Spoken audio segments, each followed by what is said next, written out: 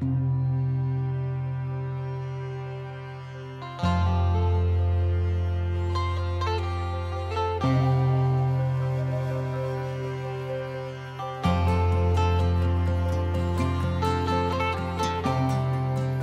Island was very special. It sort of began about 200 over years ago, and it was a place that was opened up for all the communities of the world. And someone who came there about a decade or so after it opened was just amazed at the most varied colors, cultures, languages that he found in this particular place. So that particular special flavor, sometimes in many places in the world, is lost over history. But in Penang, uniquely, it continued. These communities were very early given places of worship that were literally next door to each other on the main street.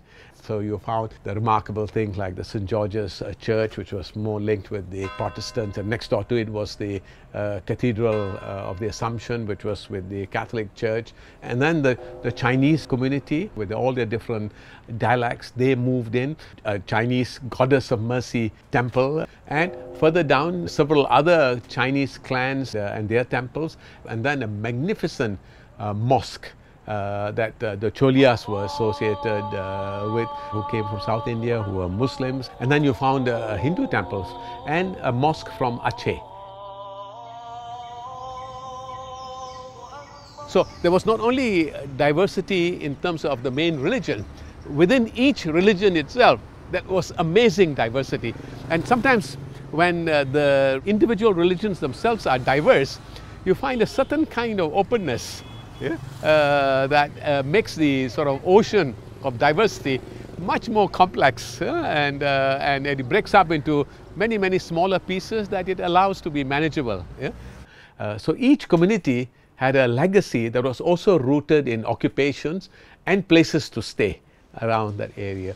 And one other special thing, people not only came for job opportunities, they also came here as refugees. So it became not only a place for opportunity, it also became a place for protection, and that gave it a certain flavor of also respect and care and kindness and gratefulness, all those things that make a place special.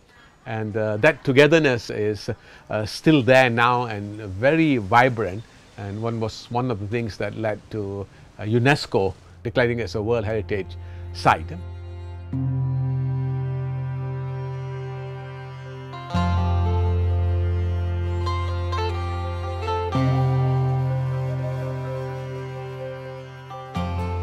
I grew up in that street with the temples, the churches, and you grew up with the mosques, and you grew up with the call to prayer, you grew up with the bells, the drums, all the cultural celebrations, and I was just surrounded by them. And it made me someone who felt very comfortable with diversity. And so how is it that we're not really maybe celebrating such a great strength? We have this wonderful asset where we have these 2 centuries of harmony, and I think it would be wonderful to celebrate it as a street of harmony. And one of the frameworks that we had was taking all the common values of different religions, and central to that we took the golden rule: treat other people like you would like to be treated. And that, I think, resonated with everybody, because the moment you think about would you like to be treated like that, you begin to wonder, hey, let's be nice to each other.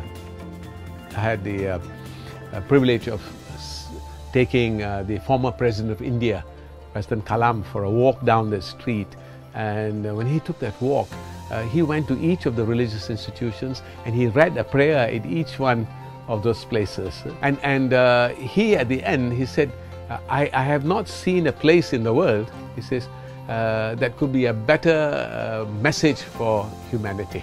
And that all these different religions, their sounds, their thoughts are all living side by side, spreading what would be the common values of religions.